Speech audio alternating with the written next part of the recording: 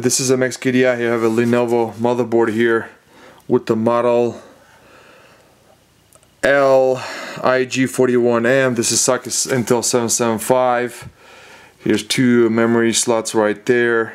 You can see here's 24 pin for the power, floppy connector right here, 4 serial 88 connectors right there, battery socket right there, north bridge, south bridge. I took out the heatsink because I'm not using the motherboard anymore.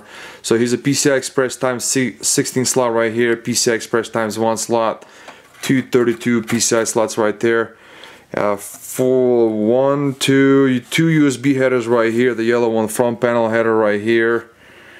Let's see, it has a COM header right there, audio header right there, speaker header right there, audio chipset right there, and this is the LAN chipset right there.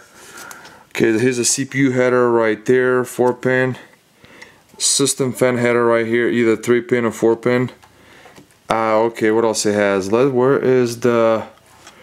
Okay, here's the clear CMOS jumper right there, the blue one. So this got the parallel serial port, PS for the keyboard, mouse, green keyboard, purple the mouse. Purple is the keyboard, green is the mouse. 4 USB ports right here, LAN port, audio, and yeah, it's a socket 775 motherboard from Lenovo.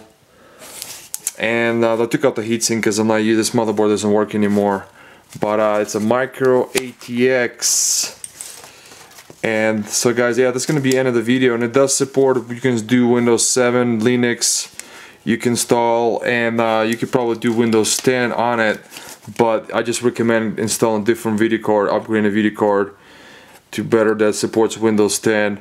So yeah, that's gonna be the end of the video, guys. Thanks for watching. Bye.